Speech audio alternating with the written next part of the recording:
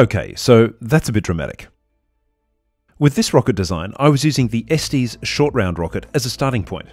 I didn't like the engine mounting system, so this was the first thing I tried to resolve.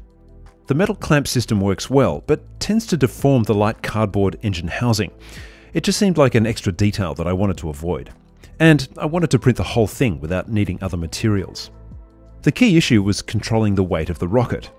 This model weighs about 20 grams, which comes in at about 28 grams when you add the engine. Recommended maximum liftoff weight is 57 grams for the A3-4T engine I'm using. I experimented with what you might call a push-fit design to make things simple.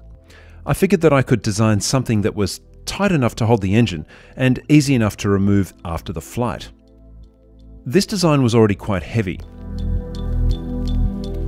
It's no wonder the whole rocket was so heavy. This is the Type 2 design, which tried to push the size and weight limits. This is 37 grams, and with the engine comes in at about 45 grams.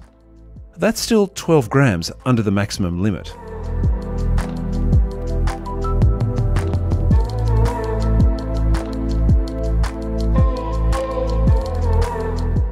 This version of the same rocket has a slightly different push-fit design, but is even heavier at just under 60 grams for the rocket and the engine combined. So one a fair bit under the maximum liftoff weight, and one just a little bit over. So how do they fly? I discovered that the maximum liftoff weight is actually correct. The three versions shown here all lift off, but they're too heavy to fly straight and they begin to tumble quickly. No chance for a good flight path to allow for a successful parachute or recovery streamer deployment. This one on the right came the closest, but still not a great result. So the main takeaway from this experiment, maximum liftoff weight does not equal ideal flying weight.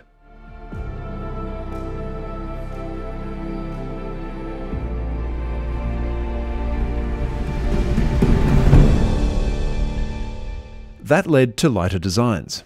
This is the Elon A4. The engine housing uses a much simpler push-fit design. The engine pushes in with a tight fit and can be easily removed with pliers. With 3D printing, you can print to very fine tolerances to allow this. Broader tail fins this time, and much thinner, at 1mm thickness, and still surprisingly strong. This one is fitted with a recovery streamer and is ready to fly.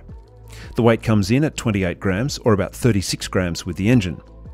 That's only about 10 grams more than the Estes short round, and 21 grams less than the maximum liftoff weight.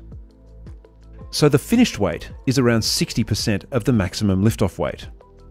I think I'll have more success with this design, and we'll see that in the next video when we launch the Elon A4. Thanks for watching, and see you next time.